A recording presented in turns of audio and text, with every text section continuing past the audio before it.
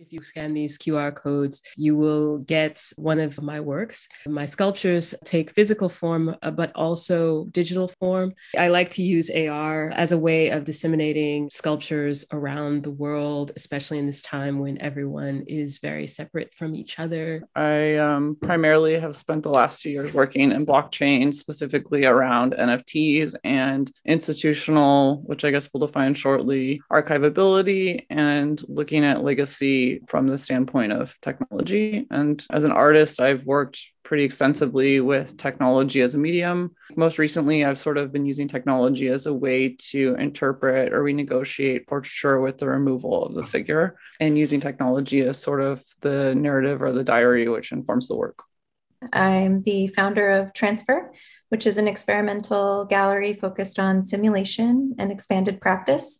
We've been doing this kind of work since 2013. At the gallery, we've focused on physical exhibitions, serving as sort of a site of R&D and development for the next generation of artists working with technology. Starting back in 2016, I also began to partner with institutions. You see an example of that here.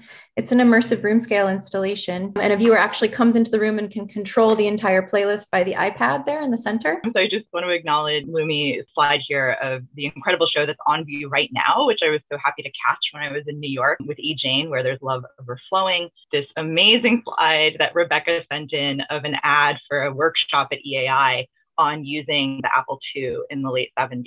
And this, the brochure is part of the archival materials that are now collated on EAI's website that people can go and check out if they want to learn more about the early history of computer art. So the question I just want to put forward is, before we have this whole conversation about digital art and its relationship to institutions, is what do we even mean by institution? What makes an institution? Is it time? Is it mandate? Is it the community it serves?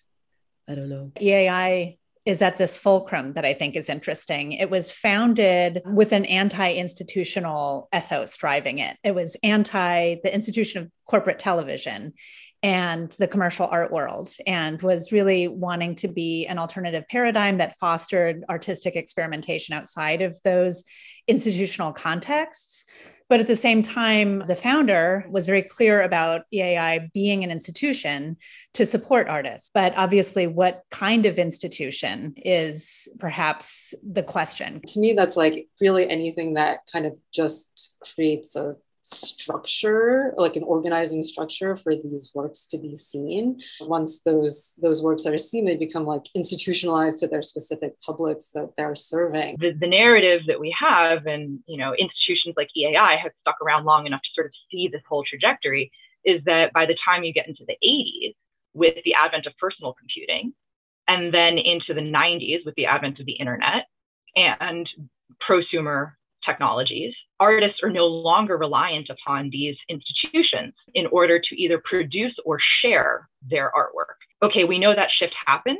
What was gained and what was lost? Being there in the early 90s and mid 90s, where there was a general attitude of institutions being unnecessary because it felt like the work that was being done could not be supported by those institutions, which were slow moving and couldn't really archive what was done, and the incapability of the institution to even keep up with what was going on. I'd say that's one thing that was gained. It wasn't just an independence from the institution. It was a freeing of the mind to imagine a world without institutions, and I thought that was really valuable at that moment. I think that the story becomes a lot more complex, where actually R&D and development is happening in the studios, and it's sort of surpassing the capabilities of the institutions for sure. But not only that, but the tech companies, who were like the sort of first incubators or institutions that were providing support, those companies are now benefiting off the development, the R&D and the discovery, and the ways artists are pushing technology and the different kinds of possibilities they're putting out there. Specifically with the net art movement, just the idea of culture and the way that artists have been creating that culture around computation, and what it means to have online communities, and what it means to put ideas out into an online virtual public space, right? So artist studios actually are the ones that are fueling now development cycles. So it's actually become a much more, there's not this inequality in power anymore, where we have the computational ability and you are the artist in your studio. Now it's like actually really reversed in most cases. Just thinking of that card that I used to represent, EAI's announcement of a workshop to try out the Apple II computer just as it was emerging.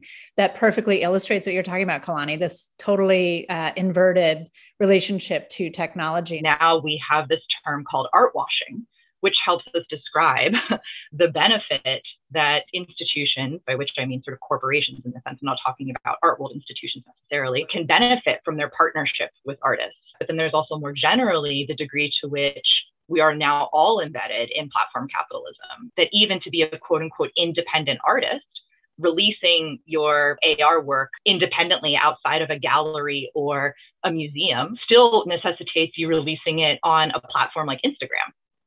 Total independence as an artist is completely impossible. It's sort of this situation. You're always sort of dependent upon anything from the networks, which we know were sort of started as a military experiment, perhaps, and sort of leaked out to the public, to the computers that we use, which are controlled Apple throws the app off the app store. You kind of have to anticipate that. And one thing the web has allowed artists to do is to have more control over where the art sits. So there's degrees of independence always, and never a question of being totally independent at all. That, of course, goes to this larger question of stewardship and maybe ownership, and who owns what is produced using that technology or that platform. Obviously been a question regarding software-based work for a long time.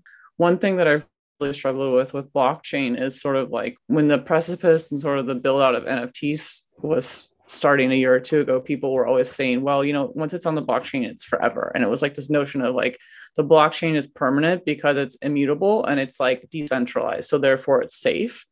GeoCities was supposed to be forever too, but we've seen where that's gone. When I've been within the museums and the institutions and I've met with the archiving teams, it's really a very delicate process. So it's about having enough work or kind of a overall arcing canon of work in which it's institutionally valid enough that it's worth archiving. Yeah, I love that prompt of is it worth archiving?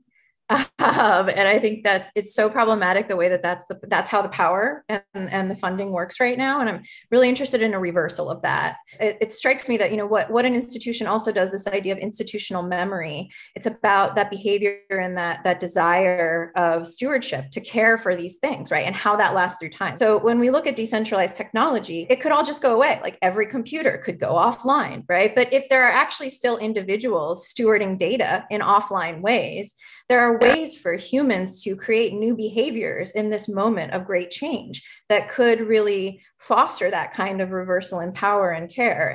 Digital art can sort of force us to invert our thinking. There's an old joke about museums being mausoleums, that we entomb works of art.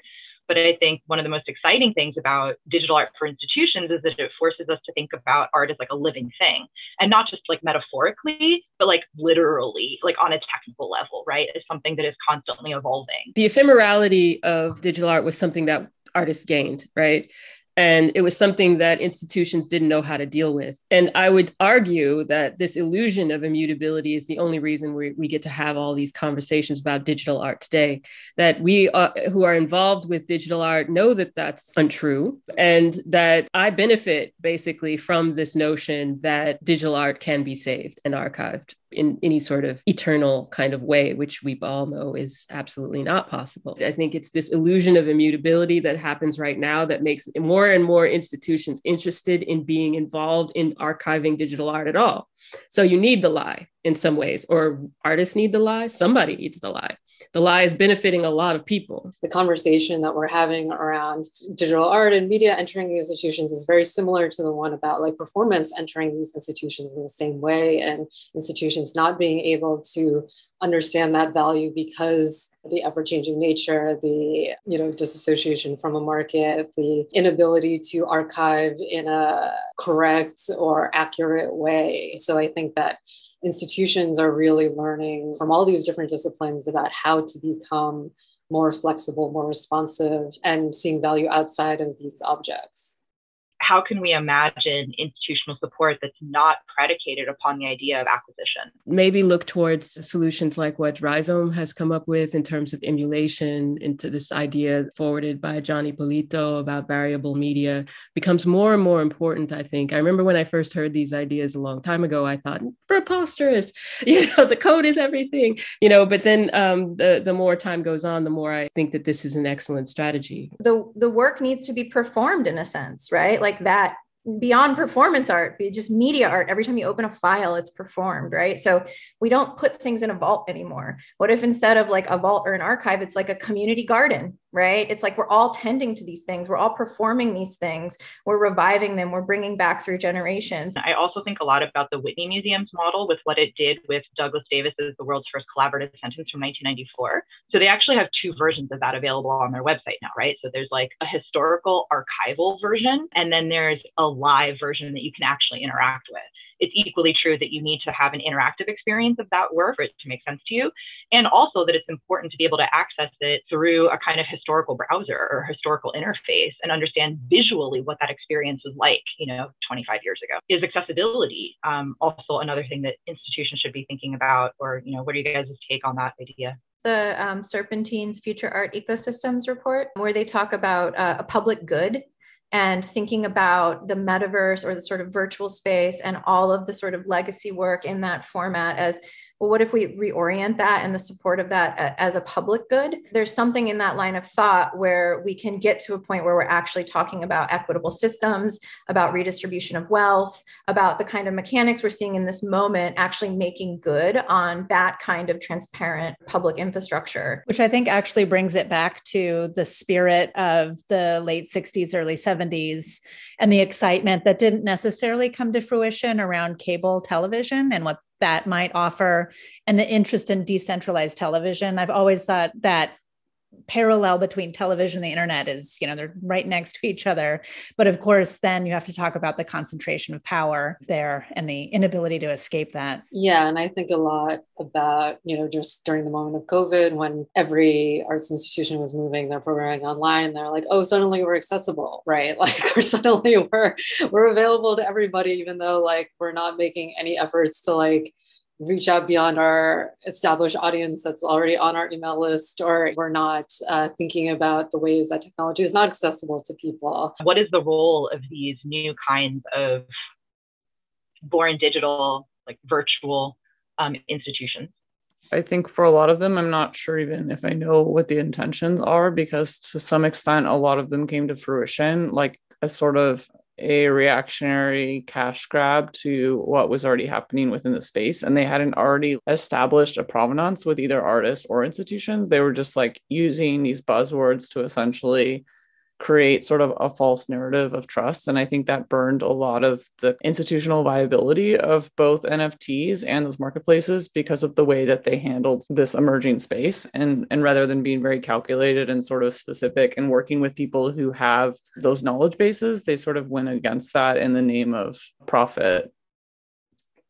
So when we think about the preservation and longevity of digital art, there is something very well set up in decentralized economies. I don't say blockchain when I talk about this because I think the moment we're at in the technology's development is so early and so awkward, and everyone is so hyper-focused on scarcity and NFTs that they can't kind of see the forest through the trees. But when you think about Web3 and the changes that are coming to the world, right? The art world is the first industry that's been disrupted, but this is going to happen to every industry as well. Everyone will have this reckoning moment. So I really believe in the future of Web3 and what it can be. But I think it's going to take us leading from the side of cultural value and thinking about these kinds of systems within that technological framework. And everything that's happened has been the other way, as you describe it. It's technologists setting up and acting, right?